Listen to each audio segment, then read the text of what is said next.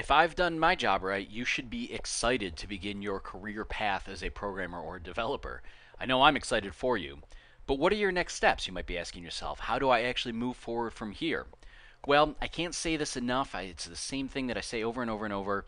If you want to learn how to program, the first thing you need to do is get your feet wet.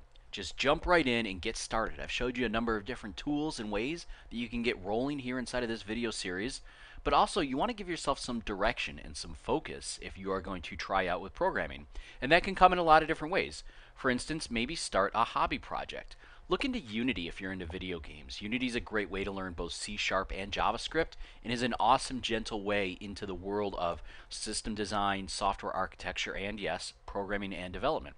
You could also take on a task at work. In a lot of offices, there's a lot of work to be done, and they may be looking for someone to step up and perform a job or write some simple software for them, maybe in PowerShell or Bash scripting. Raise your hand. Get involved with that.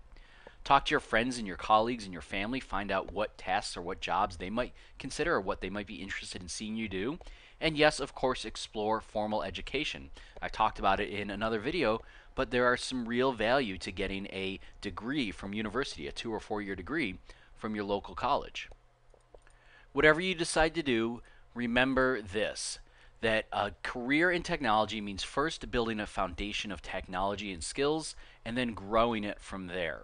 So you can go a lot of different places once you've got that foundation. You need to have that solid base that you're going to work from. And once you have that, well, the sky's the limit. And you're not locking yourself into anything by learning this technology. If you sit down and learn how to program web pages with JavaScript and HTML and then decide that you don't really like doing that, that's okay, because a lot of the skills that you took on or that you learned while you learned that technology are going to be transferable to a lot of different places in a lot of different ways.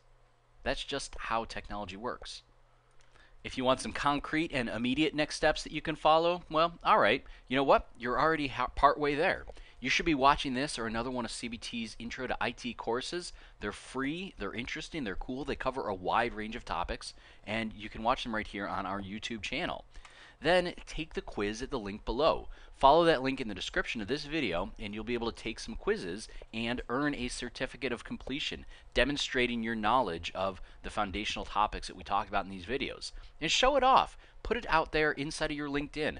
Add it to your Facebook page. This is an important step when you're setting goals for yourselves and when you want to learn something new, is to be public about it. Tell people, tell your friends and your family. Let them help you and let them hold you accountable to the things that you want to accomplish. Remember this always though, prepare for your future. You want to look into maybe some A+ or Network Plus certifications for programming? Hey, CBT Nuggets is a great place to do that, but there's a lot of different ways that you can do that. Ensure that you are preparing for that future.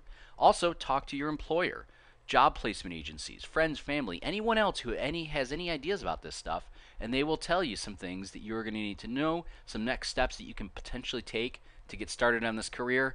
I can't encourage it enough. I have never been sad that I got involved in this job, and I don't think you will be either.